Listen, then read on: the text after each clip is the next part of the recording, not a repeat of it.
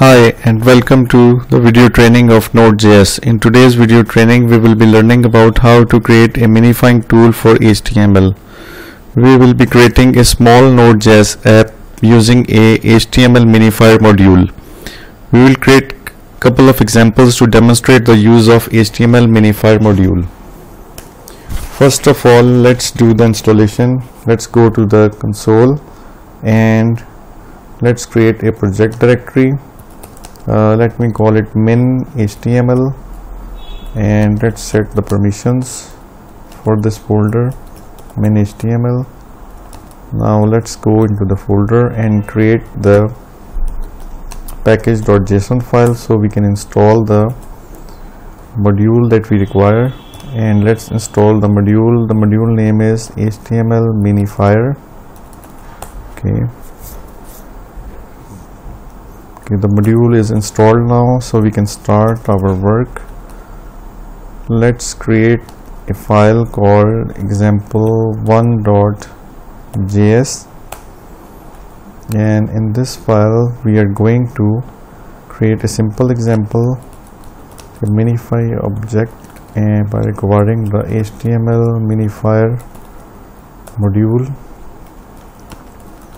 Result equals minify, and pass the HTML title equal blah, ID equal who,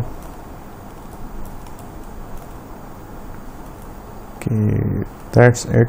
And we will be passing an options that says remove attribute quotes equal to. This will remove these quotes from the HTML when the minified version is created. Now let's print out the resulting minified HTML on the console. Save this file. Let's go to the console and let's run this file, node example1.js. It says minify is not a function. I think there is a typo here. Minify. We just need to add minify at the end when we are importing this library, so that was missing. Go to the console and run the example again. You see we have the minified version and the double quotes have been removed from the HTML. Now let's create example2.js, and in this example2.js we will be adding some other stuff like HTML space title.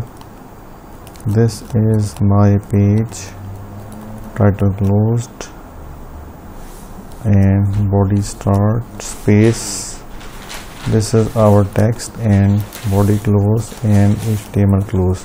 Do note that there are spaces between the HTML tags. So let's save this file and let's run it on the console, node example2.js, and you see it has created a minified version and it has removed the double quotes from the HTML code. So there is a collapse white space option as well, so we can say we can use that function, we can use that option here as well. Collapse white space, collapse white space colon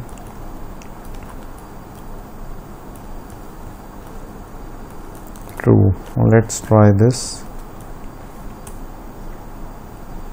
Remove the white space, and there is another option that says remove comments, remove optional tags, remove tag white space, remove tag white space, true.